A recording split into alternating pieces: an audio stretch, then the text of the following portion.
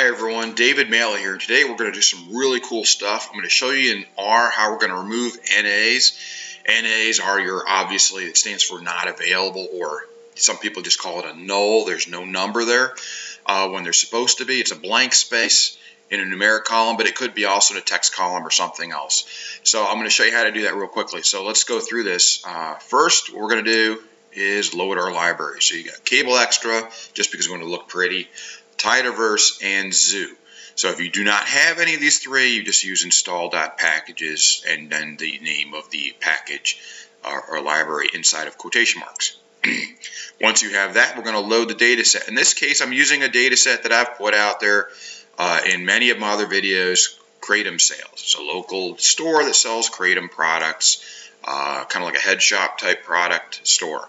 Okay, so what we're using here is test data 1. We're going to load that in. That's our data frame. We're going to do the read.csv function, and then the file name is right here. It's location on my local drive right there, and then header equals true, separator equals comma, and then we take that right here. So this is the data frame, and we take the head of it, right? We're going to put it into df. df is just a holder for it, and then I'm going to use the cable, which is in Kable Extra. Remember, that's why we loaded this in, and I'm going to use that right here with cable styling of bootstrap options equals striped, font size equals 10, width equals false. I'm going to show you why I'm going to do that. So let's run this. Okay, if I run this, I already have that, so I've got that in there, but I can run it again. It's not going to hurt anything.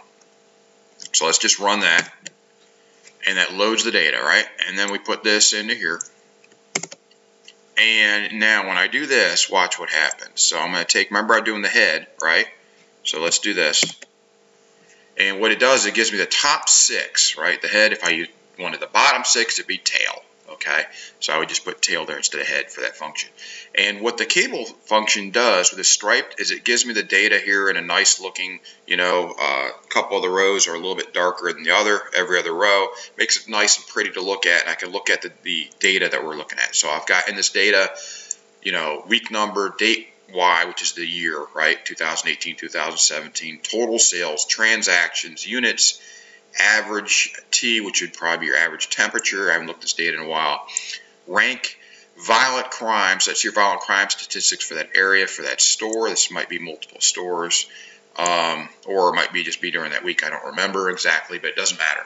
Ratio of something, and the day type. Okay, I remember that day type was, we were trying to, in a previous video, to figure out, was it going to be a high crime or high sales or a low sales day based off of violent crime, and temperature and their effects on predicting that.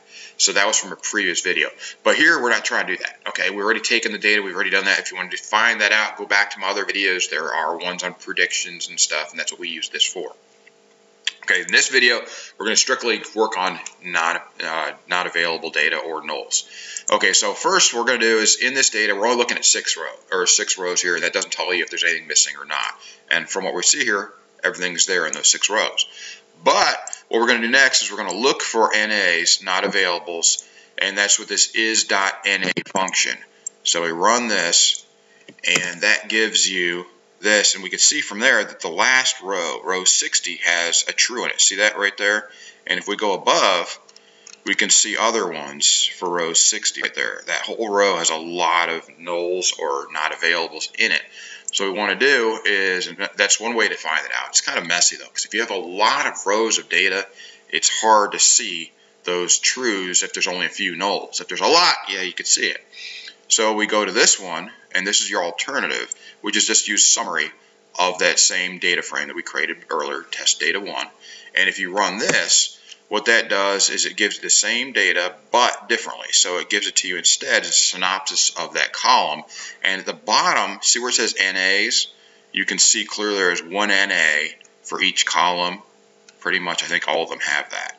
Okay, so that's that last row. Now this one, the summary function, does not give you the exact location of where that null is. The previous one does. Now, if I want to go and look at that row, let's say I want to look at that exact row and see what's going on there, right? So I use the data frame with these quotation or these brackets, and then the row number, comma, with nothing after it. So then watch this. If I hit this, I've got that 60th row, and it tells me exactly there everything is an NA. Okay? So we know that one's bad. Now, how do we deal with it?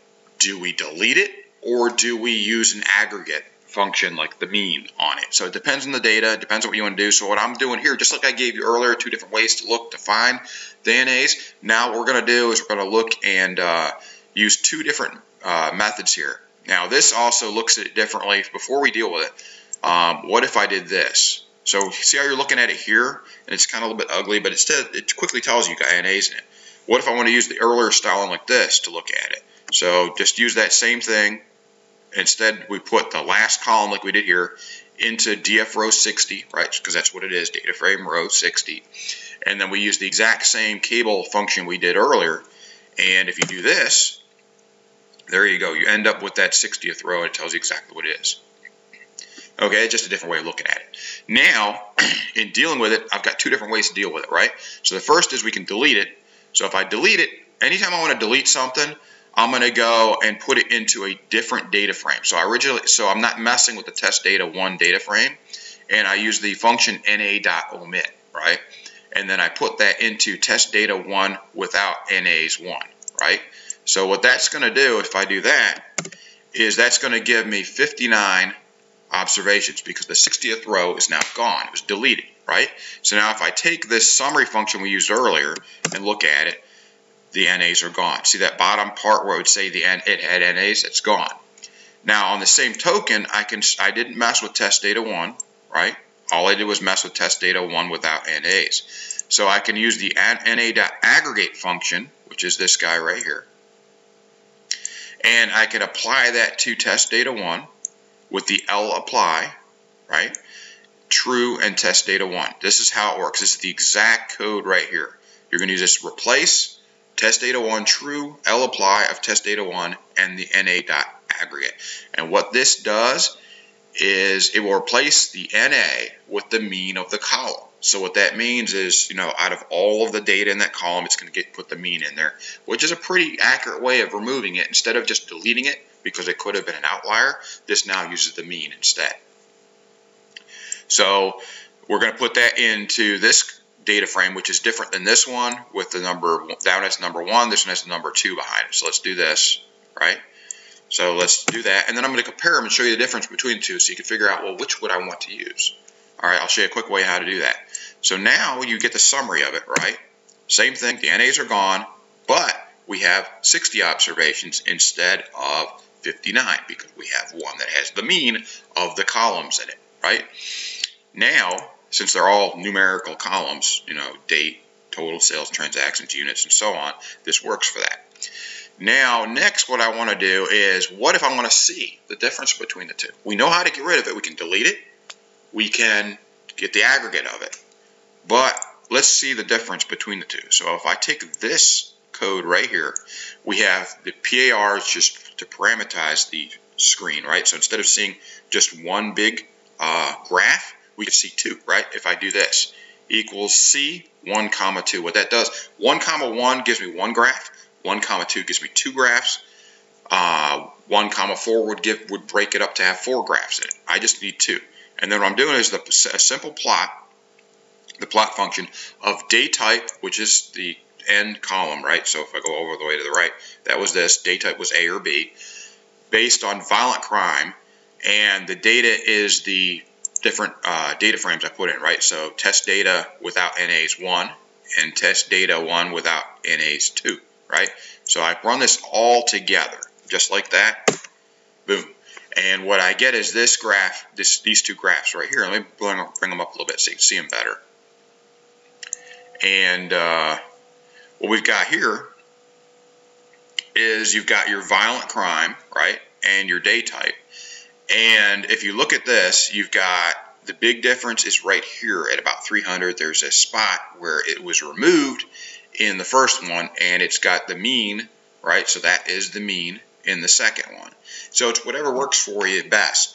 But this shows you exactly how to quickly identify and remove NAs which could cause problems in your code later on, quickly, easily, and methodically. So I hope you found this helpful and interesting. Please take a moment to subscribe, like, share, and make sure you click that bell so that you get notified whenever I put up a new video like this or other ones that I'll do. And we cover all kinds of stuff from data science, data analytics, Power BI, visualizations, all kinds of stuff related to, what you would use in the real world with real business applications for data science and data analytics. So again, please take a moment to subscribe, like, share, click that bell, and then also leave me a comment. Let me know what you think, what you'd like to see, how things are going for you. I'd love to hear from my subscribers and my viewers. Thanks again, and have a great day.